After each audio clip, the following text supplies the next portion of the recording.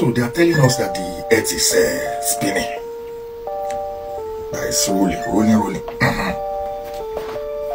So now. Ọ̀kan lára àwọn olólùfẹ́ wa ló fi fọ́nrán yìí ṣọwọ́ sí wa. Ẹ jẹ́ á kọ́kọ́ gbọ́ ohun tárákùnrin yìí wí, ká wá mèsì wá lórí ohun tó ṣókùnkùn sí i. There is what they call helicopter. The helicopter actually has the ability to take off from one position and go vertical and stay in one position and hover in that same position for as long as it has fuel in it. And the tank of a helicopter can actually, depends on the kind of helicopter, let's just use the best helicopter. It can hover. The one I saw in this theory actually hovered for over 3 hours. So now the problem there, that day that happened was the earth, they claim it's spinning. It's spinning around. So when the helicopter took off from one point, it stayed in that same position above, hovering.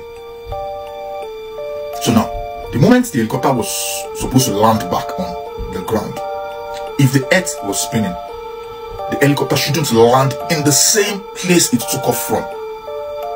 For 3 hours, it was in the sky, in the same position, hovering.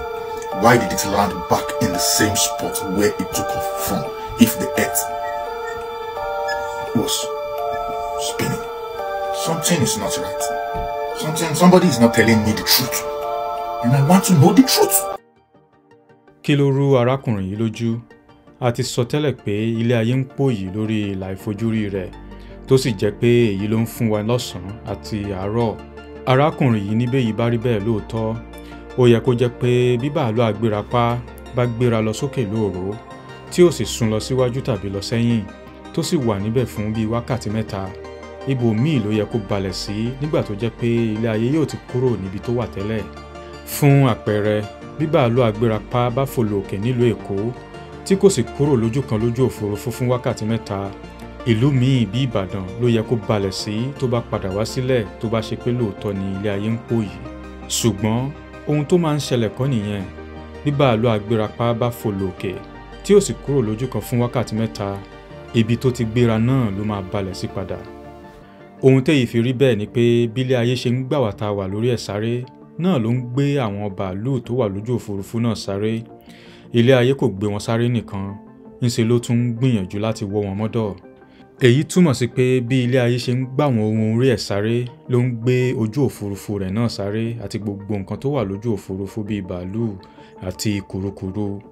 Ipa láálá tóròkè ni ilé ayé fi ń gbé àwọn nǹkan tó wà lójú òfurufú sáré.